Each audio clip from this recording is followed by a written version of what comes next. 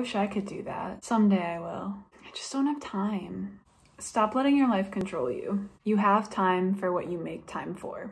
If your days are so filled up with the necessary tasks for survival, you're never going to truly live your life. Don't let college and homework control you. Don't let sports practice control you. Don't let your job control you. Don't let your friends control you. Don't let your family control you.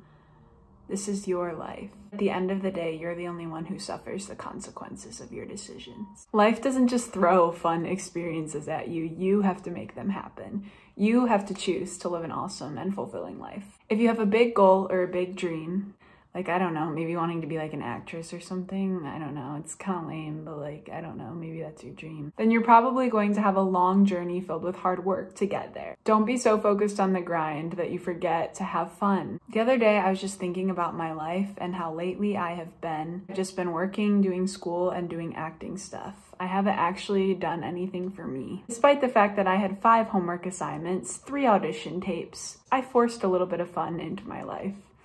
Friday, I got dinner with a friend.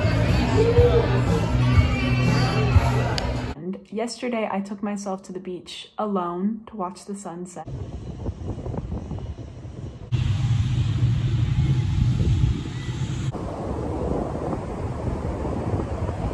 Strong, independent woman over here, can I say?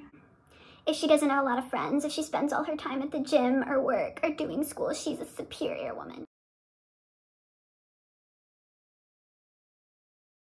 Cleans, works. You fucking with an alpha female, bitch. There ain't a whole lot. That's a TikTok trend right now, okay? And this morning, I took a cycling class just randomly out of the blue because I needed some change. My life has been so routine and so the same that I was just getting so bored with it. So I forced these fun events into my life. And you know what? I still got everything done. You have the time. You just have to learn how to manage it well.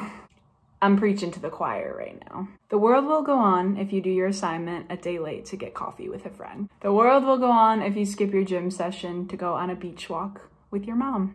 The world will go on if you're so overwhelmed that you need to call off work or school to take a mental health day. The world will go on. This life is too short to not embrace new experiences and take care of yourself. You are in control of your life, and you are in control of living a beautiful life.